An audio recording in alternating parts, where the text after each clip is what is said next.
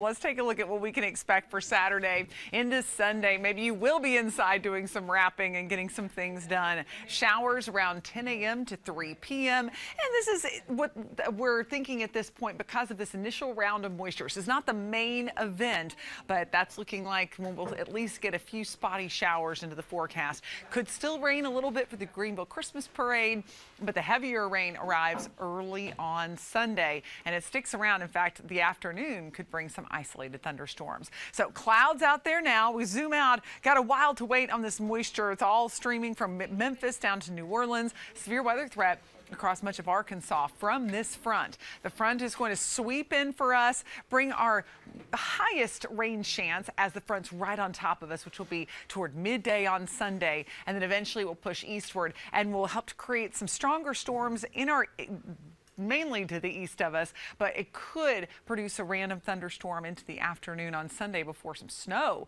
wraps in along the back edge along Tennessee, North Carolina border.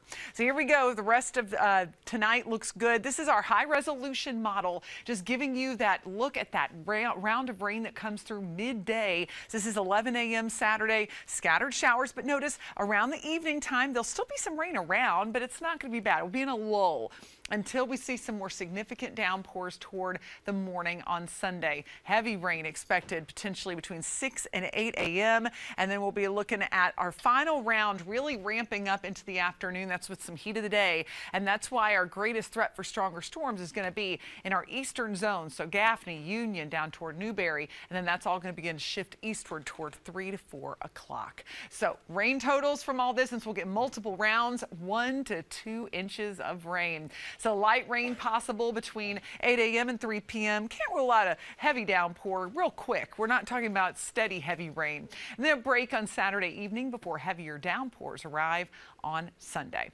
The next 24 hours tonight should be relatively calm. Can't rule out a shower late. Temperatures in the mid 40s, and then your afternoon will be looking at 60. So it'll be a mild one if you're heading out to any of the festivities going on across the area.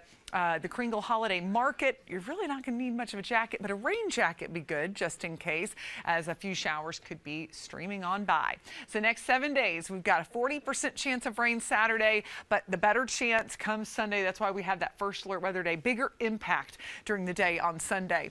And then Monday, Tuesday, well, we clear on up. In fact, it's a beautiful week. It's just going to feel very wintry with highs in the 50s, lows near freezing each and every night.